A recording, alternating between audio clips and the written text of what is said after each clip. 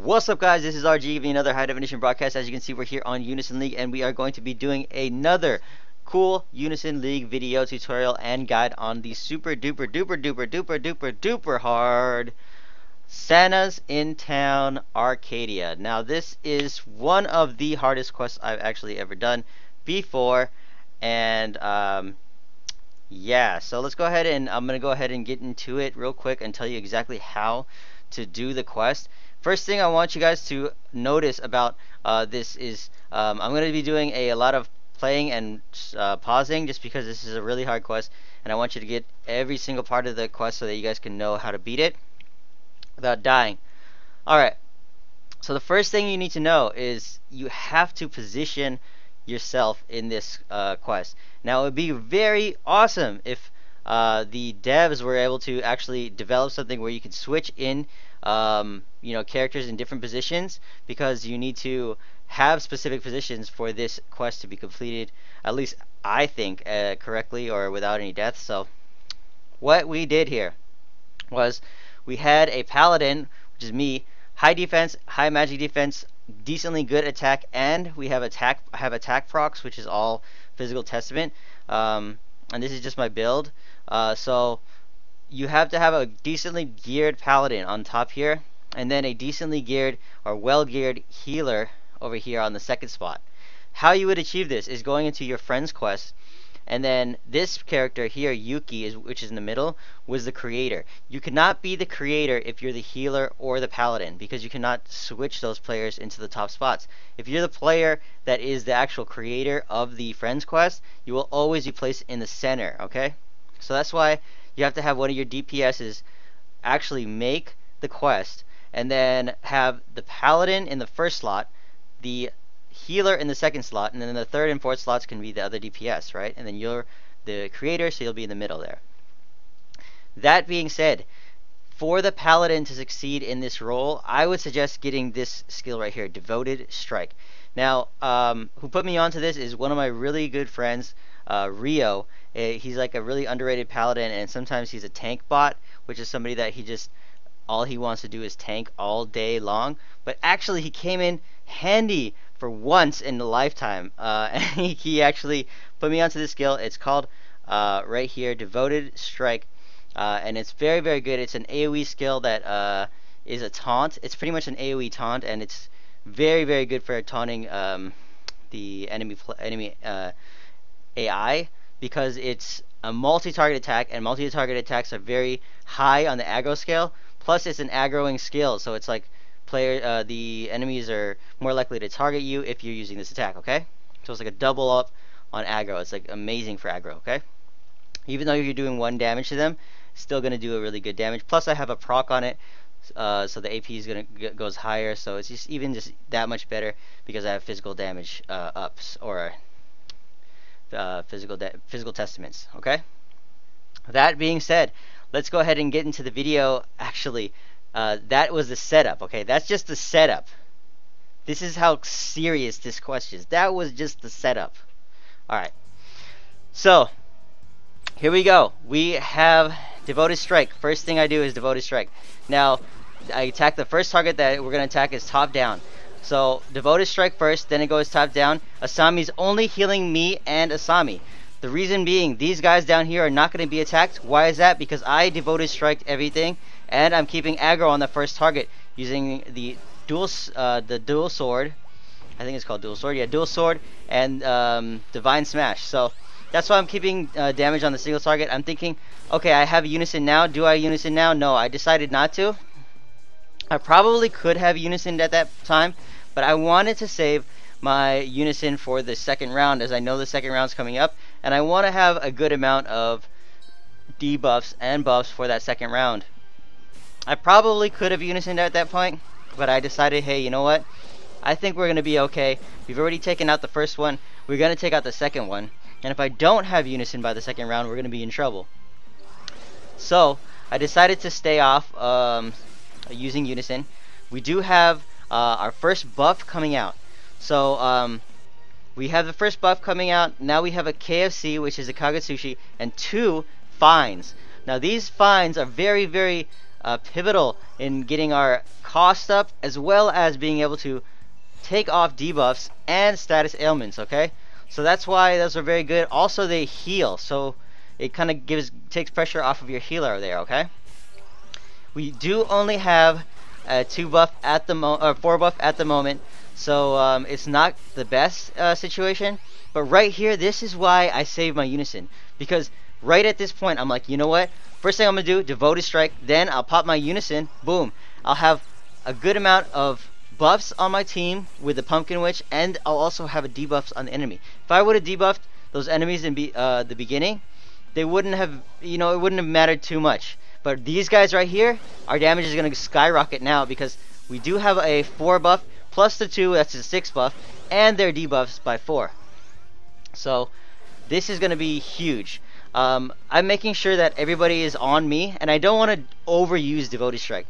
If I overuse the Devoted Strike, it's just doing like almost no damage, but they're just gonna target me. So if they're already on targeting me, I want to do high damage DPS single target, right? I want to use either my dual strike or dual sword rather, or my divine smash. So those are the 2 skills you want to kind of keep spamming, and every time my cheer is up, I want to spam it.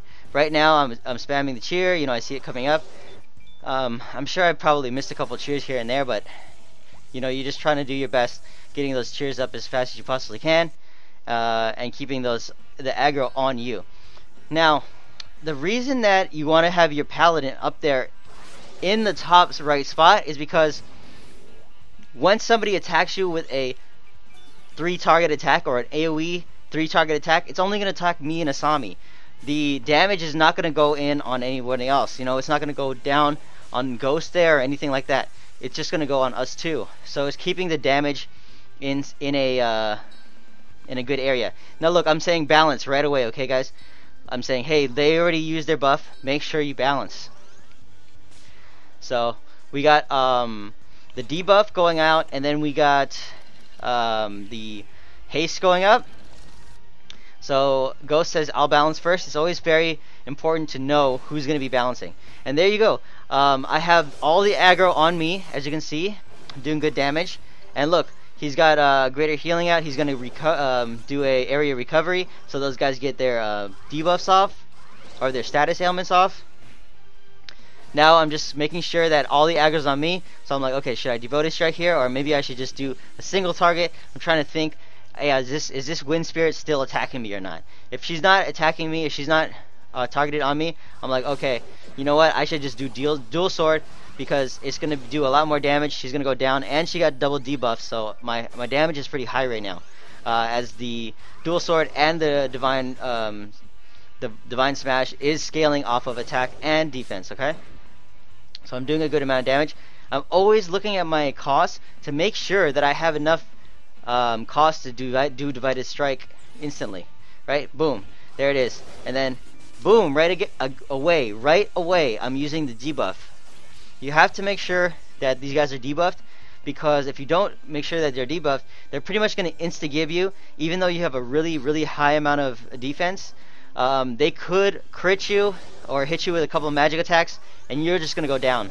Look how much damage they're doing to me, even though they are already debuffed and I'm buffed all the way up to 6 buff.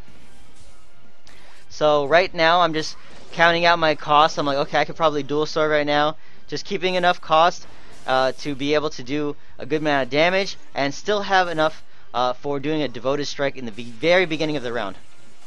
Well, I guess in the next round it's going to be the boss round. He's a solo boss, so you don't really need to do a Devoted Strike at all. It's usually for the beginning 4 rounds, okay? So if I'm just looking to see now, hey, are these guys still on me? I'm just going to doing my dual swords. I see that I have my Unison. I'm like, you know what? I don't want to touch the Unison right now, because I am designated to do more of a debuffing. Like, so I debuff every single time it's up. And even though I'm an actual soldier or a general, I chose to go into having a dark monster, which is pretty much not great for a soldier because it's magic damage, but just because it's so good for the run. I'm getting targeted over and over and over again. And the Pumpkin Witch, she's giving debuffs to the enemy and buffs to my team. Probably one of the best monsters in the game, because she's so versatile in the fact that she can do all that debuffing, and then she can buff your team. So it's just so good that she's able to do that. So that's why you know, when a paladin is being targeted all the time, very good to have a incredibly useful Unison to be using. If I was using like an Abceres all the time, it's pretty much, we probably wouldn't be able to do this run. Now here, look at this, guys. Very, very pro move by Asami. He knows that he's going to be bombarded with damage right now, so he uses an Amma, which a lot of people on this run say, hey, Amma's buff is way too short. But if you're using Amma without a matching, like say if you're using her just solo, or just like how we did with a rainbow Unison, that it doesn't match, the actual damage output that you can get out of this reflect is huge. Plus the damage mitigation is huge, okay? So that's why I thought Asami did a really, really good job at that point. I was really surprised he actually did that. So I was really good. So I'm doing dual swords, making sure that he's targeting me. Now at this point, look at the fines. The fines right here, we're actually debuffed right now. So once we hit the fine, boom, the fine hits us right here, hits us again, and then look at this. I don't have my debuffs on me anymore, and we got haste as well as healed. Alright, so haste, healed, debuff taken off, and it's removed status. Also very, very good for PvE. Alright, so here he goes again. Look at his debuffs just ran off, and look, I'm putting the debuffs right back on him. But as you can see, he's actually has a crit on him, so he should be getting balanced. So there it is, balance going off on Ghost right there. And look, Asami now uses his dignity right before he uses his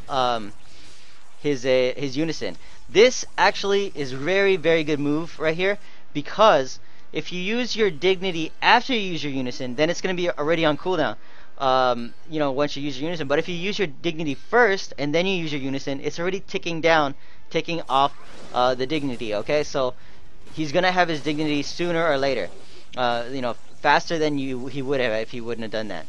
Now we're gonna go ahead and put up another debuff, just stacking the debuffs, stacking the debuffs, and you can see how useful this Pumpkin Witch is on this run, because he's just stacking debuffs over and over and over again, buffing our team over and over and over again, and I'm taking most of the damage, so that's why I'm able to get all of that in there. All of those debuffs, all those buffs, and mitigating the damage. Really, really good to have a Paladin on this run, especially somebody that has somebody like a Lilith, or, you know, a Valkyrie even, so you can keep buffing your team. At this point in the match, we are saying, you know what, this is over. We got this. So that's why we kind of knew at that point that it was over. That's why you can see Asami before was putting up the hearts and everything. No deaths, perfectly clean run. And if you guys follow this video, and if you do it the same way, I'm sure you guys can redo it the same way. You can you know, reproduce this result. I'm sure you guys can probably even do better than me, and I'm sure you guys might have some kind of strategies that I don't know about. So this is just the way I did it. I hope you guys learned a little bit about how to start it out, how the match goes, and how you actually complete this without dying, as well as completing it pretty smoothly, and using just well-timed unisons, as well as positioning characters. So yeah, if you guys like the video, definitely give me a like. I would appreciate all the like, comments, and subscribes you guys can give me. Really, you know, boosts my videos up, and can bring it to the forefront when people search Unison League. As well as definitely tell the developers to put in a system where you can switch your characters in PvE. This would be very helpful, especially for something like this hard. Okay, so great. I think that's about it for this one, guys. As always, thank you guys for watching. I hope you guys have a happy holiday, and take it easy. Peace.